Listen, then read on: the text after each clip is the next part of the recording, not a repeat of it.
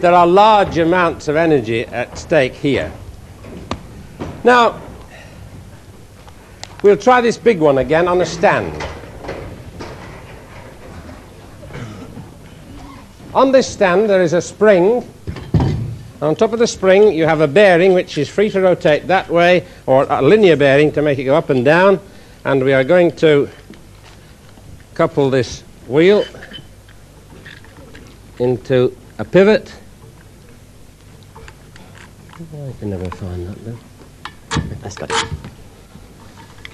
And once again spin it up with the drill. Sorry?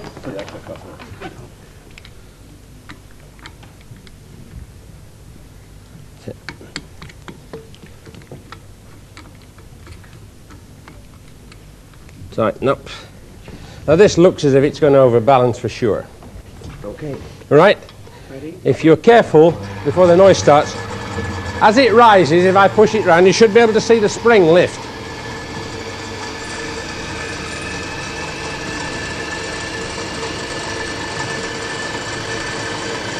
Okay.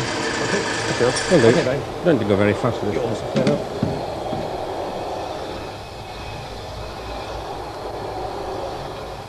No centrifugal force.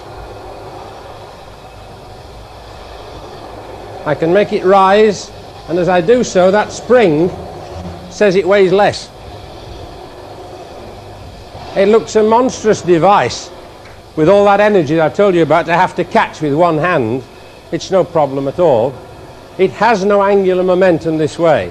I can lean down also casually and stop it. It is, as I said, as gentle as a lamb. I didn't give it any energy, so why should I expect to receive any from it? Okay, mate. Cool that one down.